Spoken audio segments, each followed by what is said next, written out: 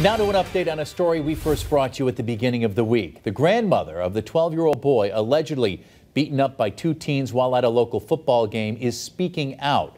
Welcome to Western Mass News at 6. I'm Chris Pisano. And I'm Mary Wilson. Western Mass News reporter Paris Dunford joins us live with what she had to say. Paris?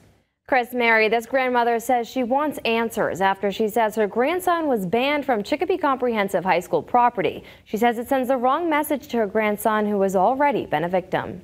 At a Chicopee Comprehensive High School football game, police confirm they are investigating a physical fight between a 12-year-old boy and two 16-year-olds. The two teens have been charged with assault and battery and stealing and damaging the 12-year-old's iPhone. The 12-year-old had gotten jumped, and I'm like, what? The grandmother of the 12-year-old speaking exclusively with Western Mass News, but wanting to remain anonymous. While she's upset about what happened to her grandson, she tells us she didn't want the 16-year-olds to be charged with felonies. Her alternative is that their children are going to be caught up in the juvenile court system, and to me, that's just a shame.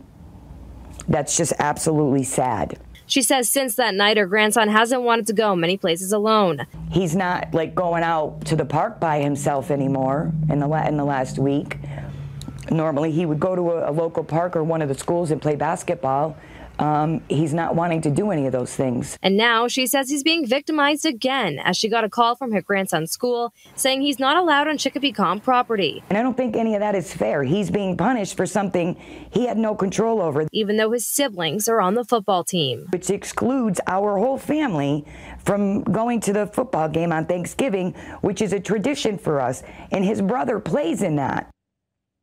Now, we've reached out to the Chicopee Comp principal's office numerous times since Monday and have not received a response regarding this incident. We also asked the mayor's office, Chicopee school council members, and the superintendent's office for a response as well, most of them directing us again to the Chicopee Comp principal, who we are waiting to hear back from. Reporting live in studio, Paris Dunford for Western Mass News.